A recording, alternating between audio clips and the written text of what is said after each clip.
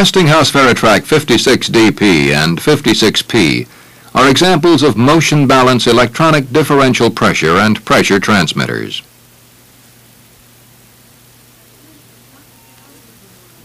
They convert process input variables to a 4 to 20 milliamp DC output for the respective input range.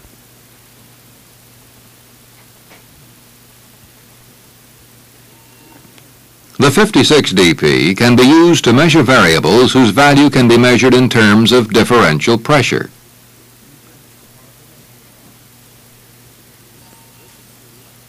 This includes the measurement of pressure,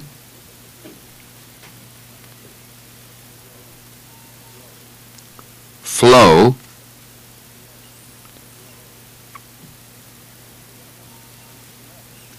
and level.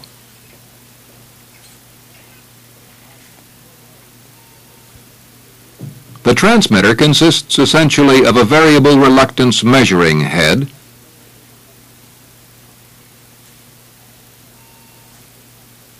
and an amplifier.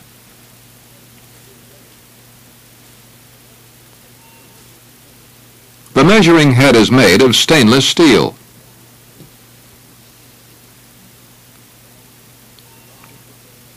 The amplifier is mounted within a die-cast aluminum housing.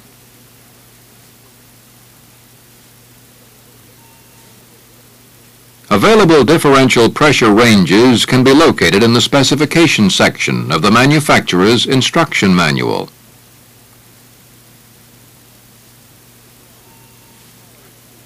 In the following views of the Veritrac 56DP transmitter, we can identify the amplifier housing,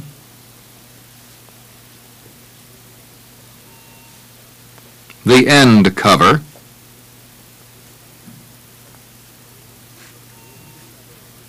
the end cover removed from the housing,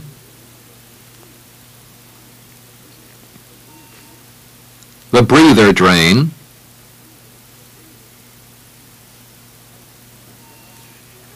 and the mounting bracket.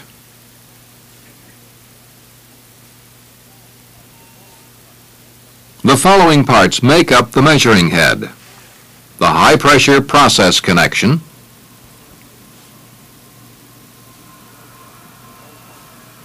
the low-pressure process connection,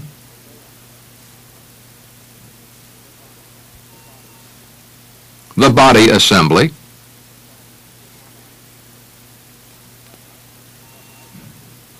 the high-pressure flange,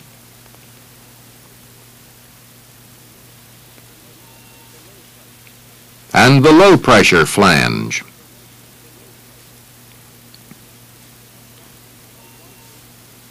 A 1/8 inch vent screw,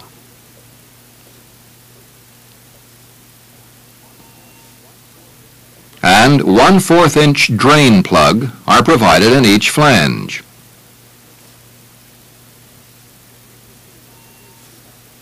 This is a schematic of the Veritrac differential pressure transmitter.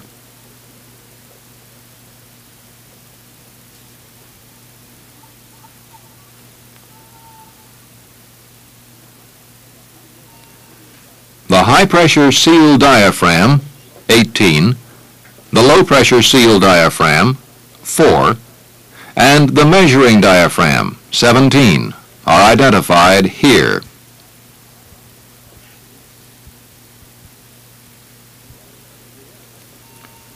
The area between the measuring diaphragm and the high-pressure seal diaphragm is fluid-filled through the high-pressure fill tube, 19. Inserting the fluid is a factory job.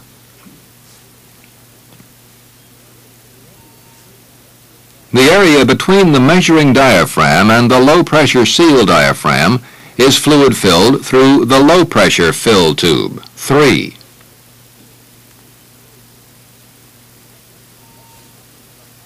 The section between the high-pressure seal diaphragm, 18, and the low-pressure seal diaphragm, 4, is the body assembly, or measuring unit.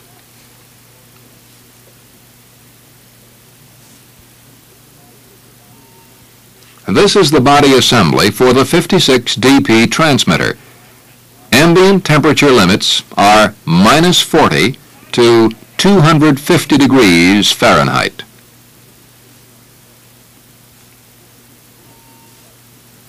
Overheating by steam tracing or other means will permanently damage the unit.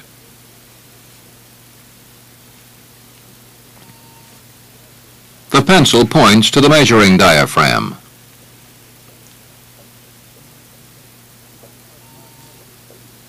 The high-pressure seal diaphragm is here.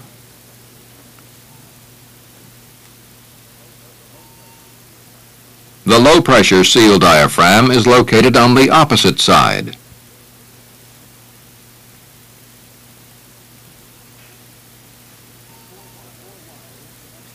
The 4 wires connect internally to the measuring cell.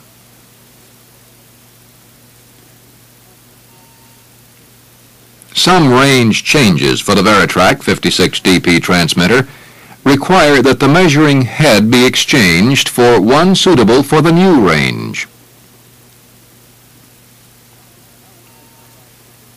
Now work exercise number 4 in your workbook.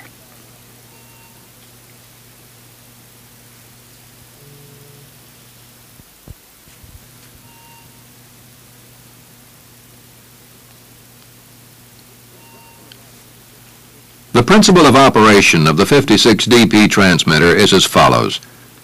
The high-pressure measurement enters the high-pressure manifold connection and is applied to the high-pressure seal diaphragm, 18.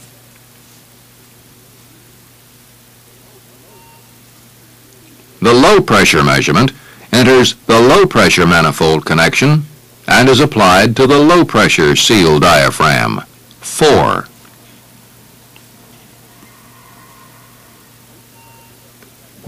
These pressures are conducted through the high-pressure fill and the low-pressure fill to the measuring diaphragm, 17.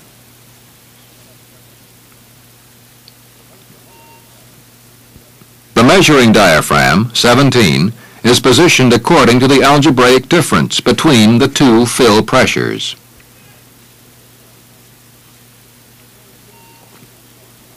Assume 201 psi is applied to the high-pressure manifold, and 200 psi is applied to the low-pressure manifold.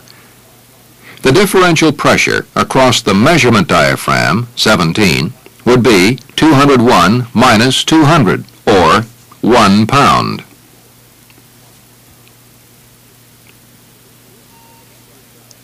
The movement of the measuring diaphragm is against the measuring cell spring, 16. Increasing differential pressure compresses the spring.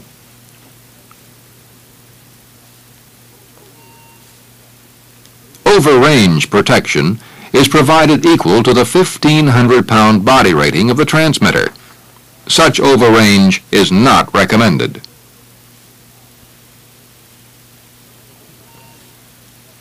The measuring diaphragm, 17, moves only 25 ten-thousandths of an inch for full range differential.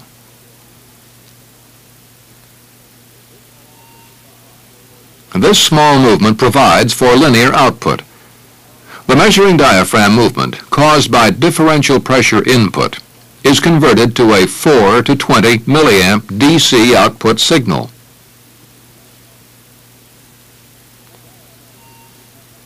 The diaphragm movement is detected by the measuring cell contained in the measuring head assembly.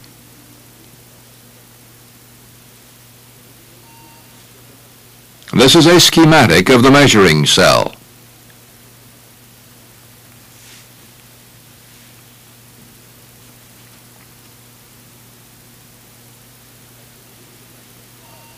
A change in pressure causes the diaphragm to move against the spring.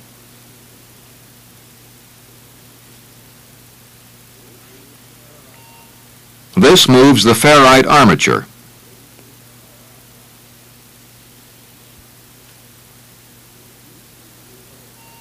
Which decreases the air gap between the armature and one transformer. and increases the air gap in the other.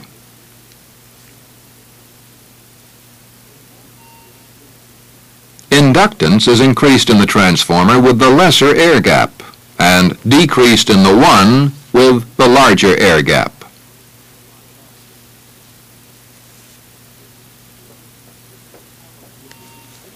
The transformer with the increased inductance has an increased AC voltage, while the one with the reduced inductance has a lesser AC voltage.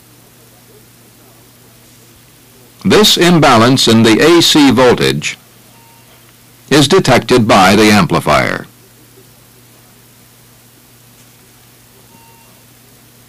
This is a simplified schematic of the transmitter circuit.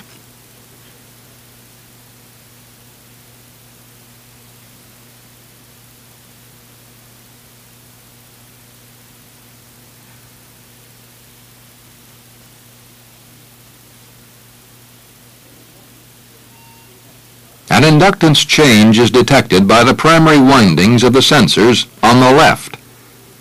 A change in AC voltage is created in the sensor's secondary windings, which in turn make up two legs of a four-element measurement bridge.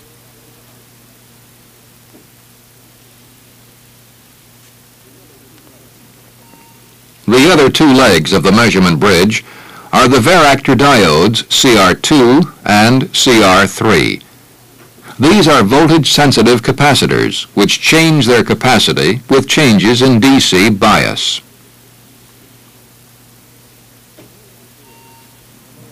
The milliampere meter in the lower right-hand corner designates the output.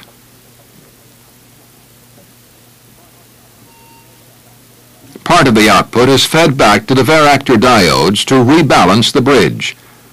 The capacitive reactance of the two diode legs of the bridge matches the inductive reactance of the two transformer legs.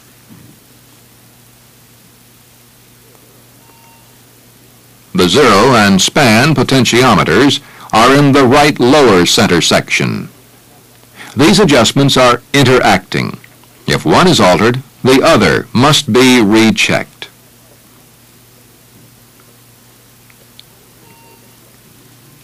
24 volts DC is used for this transmitter, as shown in the upper right-hand corner. The circuit is a two-wire system.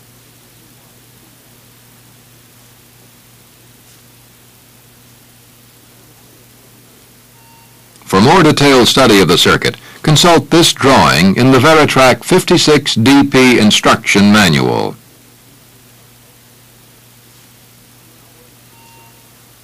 Now work exercise number 5 in your workbook.